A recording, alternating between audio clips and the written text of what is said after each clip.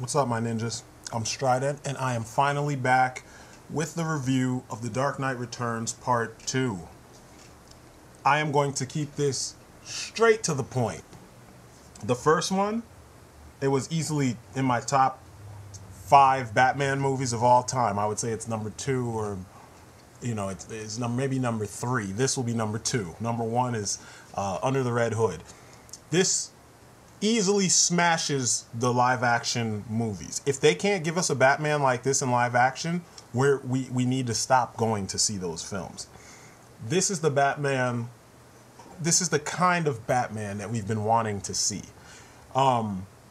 This picks up immediately where the last one left off.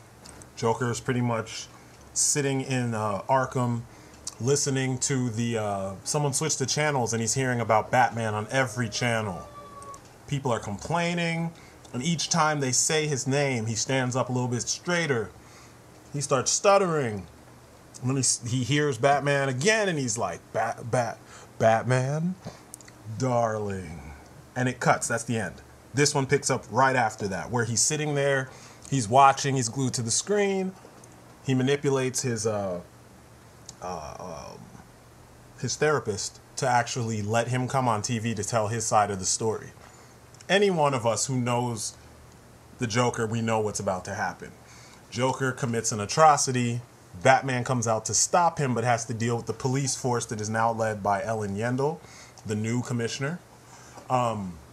We get a cool showcase of Batman's skills now that he's fully embraced his his role as being Batman again.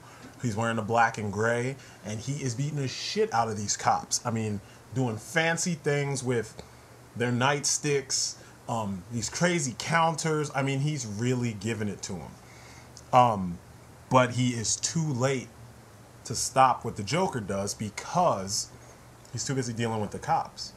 So you're seeing that, times are a little bit more, things are rough for Batman because now the cops want him.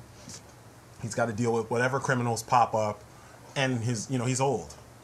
That is your intro to what turns into another, epic hit as far as Batman stories go.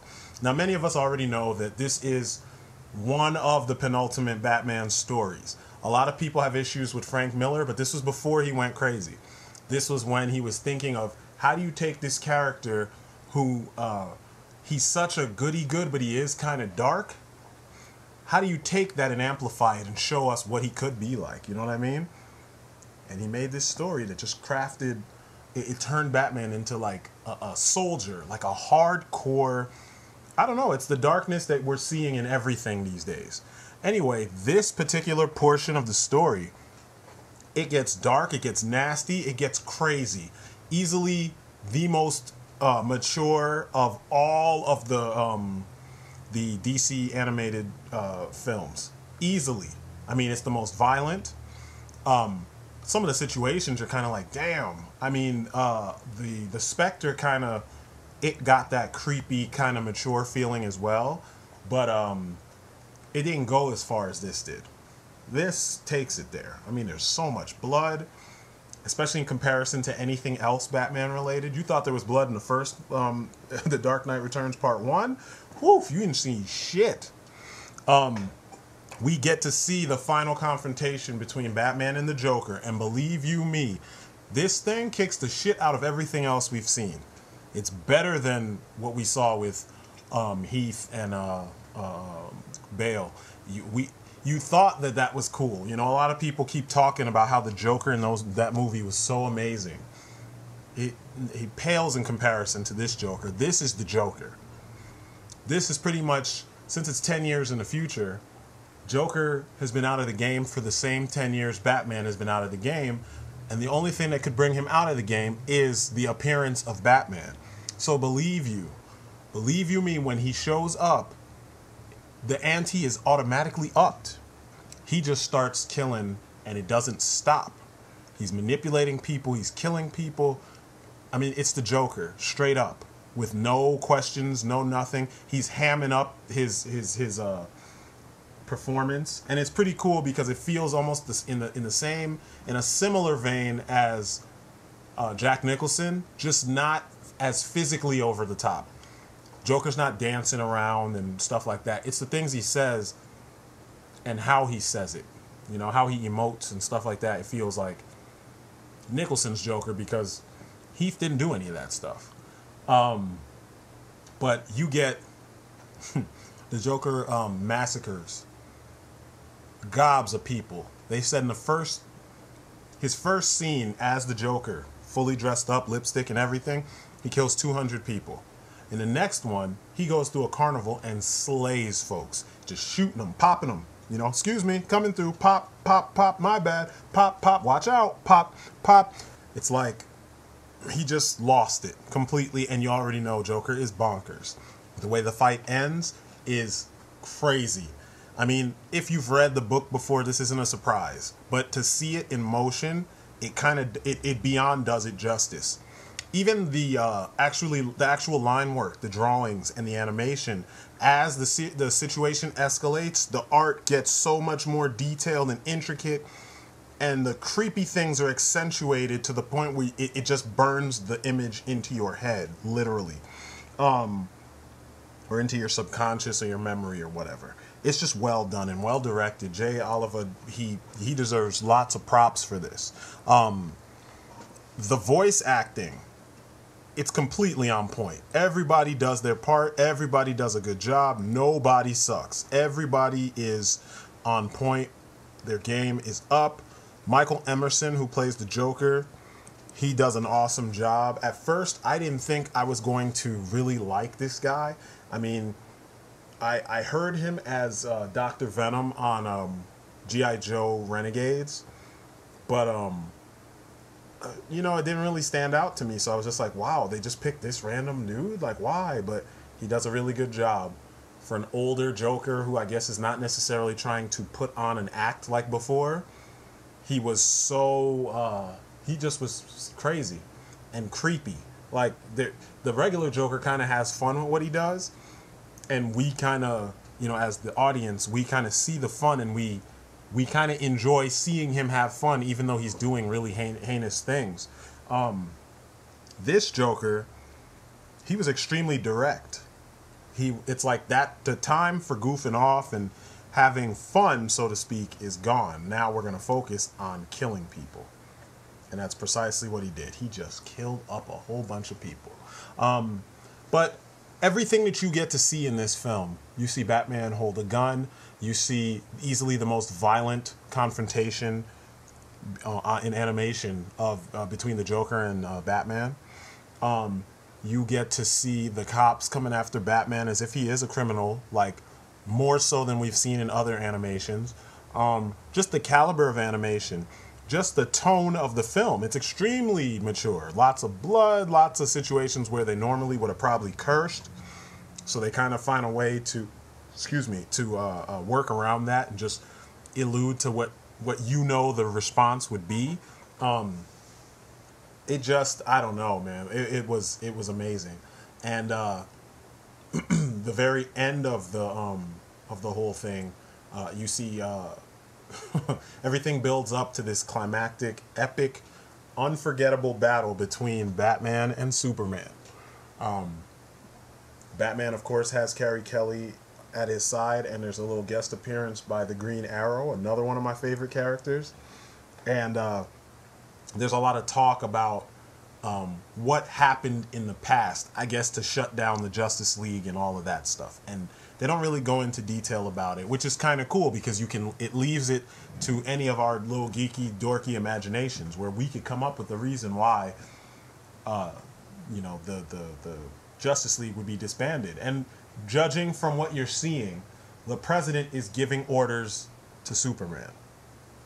So Superman is kind of, he's in a sense betraying what a lot of the superheroes have been standing for. The whole point of superheroes in the DC universe is to do the things that the government can't, you know, to stand up for people in a way that the government will not. But when the poster boy for superheroes starts working directly for the government, you kind of have directly for the president, you know, almost like his little black ops, like a one-man black ops squad that the president gets to mobilize. It's kind of a kick in the nuts, you know, to the rest of the league. Some of this usage of Superman as a weapon leads to the fallout of a what do they call it? Of an EMP from a nuke, blacking out Gotham.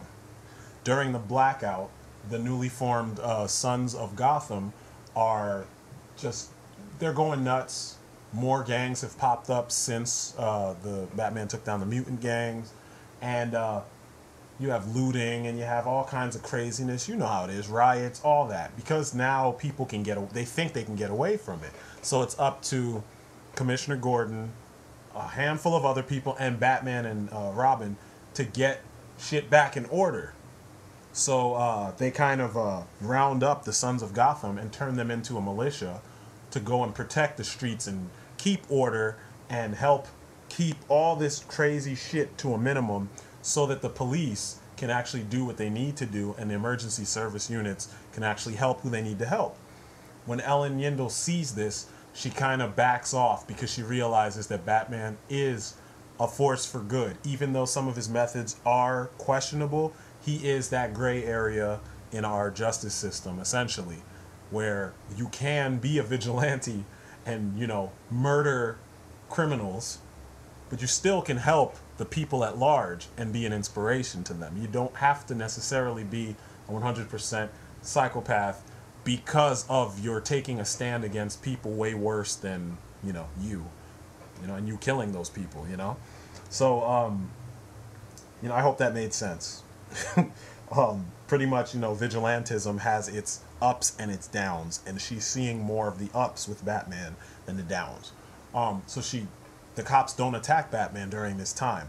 But, like I said, the president, who is funny, is Ronald Reagan, because Reagan was in office when this the book was written, or you could say in this alternate United States, he was, you know, the president at the time. He orders Superman to go and stop Superman or Batman, because Batman's getting out of hand, and, you know, he's making everyone else look bad because he's standing up against authority, and he's taking everything into his hands, and he's writing everything. He's fixing Gotham himself with his own tactics, with everything the way he wants to do it, and this makes the government officials in various, you know, offices look horrible. It makes the state's officials look horrible. It makes the police officials look horrible. It makes military officials look horrible. So they're just like, fuck it, we got to go down there and essentially declare martial law and take over and get Batman out of there. And you know Batman's not having that shit. So we get the freaking legendary battle between Batman and Superman. Batman is wearing an exosuit. And, whew, man, I thought the fight between Batman and Superman that was in Brave and the Bold, that kind of mimicked the Dark Knight Returns, I thought that was nice. This takes it to a whole nother level. I mean, the two of them throw down with no regard. Batman throws everything at him. It's better than the fight in the book. And everything that happens during this fight is just gold. It's just well thought out. The enhancements on the attacks that were thrown, well thought out, well executed, well shot. They chose the perfect direction for all of these attacks and counters, and for how you see Batman take the damage that he takes and how you see him survive the damage that he takes, and all the preparations that were made. It's epic as fuck. And you know me, if it's epic, if it's epic, it hits me in my heart, and it makes me fucking happy, and it reminds me of why I am into superheroes in the first place. I mean, it's been a while since I got to see something with superheroes, you know, since freaking Justice League Unlimited. It's been a long time since I saw something where they got the way the superheroes act properly. I mean, some will argue that Superman is such a dick in this, but you have to remember it's 10 years that Batman hasn't been around, and the government, he must have started working for the government before that, you know? But, man, Man. This movie is worth being in your collection. If you love superheroes, it's worth it. I know I ranted like a motherfucker telling you all the little details and everything of this plot. Well, I didn't tell you all of them, but the general overview. But just know, every time Batman fights, it's amazing. From the opening sequence to the very last fight. Amazing. It's the kind of fighting that we wanted, and it's possible to do in live action. You know? We watched Jet Li films, we watched all the Jason Bourne films. We've seen so many movies where people fight in a more complex manner than what we saw in the Dark Knight trilogy. And that was what was being passed off as Batman. That's the realistic version of Batman, and he wasn't even capable of doing a third of the shit we see in this. And this is old Batman. Batman at like, what, 60? Late 50s? Something like that? This is geriatric Batman. He could kick the shit out of the Dark Knight trilogy Batman. And, you know, I said it in that previous review. Nolan said that this was one of his primary inspirations. Now, when you watch this, all you'll see when you watch these two movies together is that there are lines that Nolan stole and situations that he stole for his movie. But what happens in this version versus what happens in that version, it's like Nolan doesn't understand the concept of truly epic filmmaking, you know, or epic storytelling. Not in this context, you know. You saw it in Inception. There were some scenes that were just pretty epic, you know. You saw it in The Prestige, pretty epic shit, but in a movie that it warranted that kind of feel and that kind of approach, we get dumbed down. And I don't think that that's what it's not needed for Batman. It's a superhero movie, you know what I'm saying? So when you watch this and you see all this stuff unfold in front of you, it's shown to you in such vivid, with such vivid and visceral direction that you could see this in a live action film shot exactly the same way. All the shots are possible. If you think hard enough and if you've watched enough movies, you've seen these certain elements of these scenes in other movies shot almost the same way. Just the subject matter was different, as in like who was getting punched or who was running and bleeding and who was jumping on cars. You know what I'm saying? Like the characters were different, but the situation was there. And I've watched a lot of movies. I've seen a lot. I own a ton of movies. This is like my second collection because I was robbed once and someone stole all my fucking movies. But I think I have now more movies than I had then. And this is my second time around collecting films all over again. And this was years ago. This was over 10 years ago that I got robbed. And in the 10 years afterwards, I have built up another collection of a lot of what I had and a lot of new stuff, because a lot of good stuff has come out since then. But even before that and even in between that, I have seen a lot of movies. I've seen a ton of movies. I've researched a ton of movies. I've read a ton of scripts, and I said all of that, all about all these movies that I saw, the scripts I've read, etc., the collection, all of this to say that I have seen enough that supports that this film could be done in live action. All that would have to happen is that the director would have to be as dedicated to the project as Frank Miller was to writing and drawing it as a comic. Kind of like Sin City. It would have to be done in that kind of, you know, format, that kind of feel to it. And then they'd have to have the balls to tweak things and not just put it in there for the sake of saying that it's 100% accurate to the book. But all that aside, you know, that's a discussion for a whole nother day, because other people are going to say different things about it. But I am so happy that they made this film and they made it animated and they did it to the level that they did it to, because any other way that this couldn't have been done right. You know what I'm saying? It couldn't have been done right by anybody else. And they did it to the T, and it felt like they were trying to send a message to Nolan and his people, because, you know, he threw around names that would get the dorks and the nerds and the geeks all excited, but he didn't actually do those things justice if you really pay attention to it. And I feel this adaptation does it justice on every level. My only gripe with the film is there are a couple spots in the movie where things kind of just happen to make everything more difficult for Batman so that you don't feel that Batman is omnipotent. The first example is when in the beginning when he fights off Ellen Yindel and her police department. He beats like 20. You see a far shot, a wide shot of the rooftop, and then they cut to a couple closer shots where you get to see that there were about 20 cops up there, including Yindel. Batman shows up, takes out about 20 cops, maybe 15 if you want to be really critical. 15 of them. And Yindel and a couple cops are sitting up on a elevated portion of the rooftop, like with steps and everything. But then when Batman throws down a smoke bomb, runs through, beats the shit out of all those guys, I gotta say he at least takes down 14 people. Then he gets up to the top. When the smoke clears, there's still 20 cops. And you're like, really? There's another scene during the fight with Joker. Or after the fight with Joker. Joker has shot a whole bunch of people. A whole bunch of cops have died. Batman's blown up cops. He's beat up cops. He's run through stuff. You know, all this stuff has happened, and you keep seeing the number of cops dwindle. But then when Yindel shows up again, there's way more cops, you know?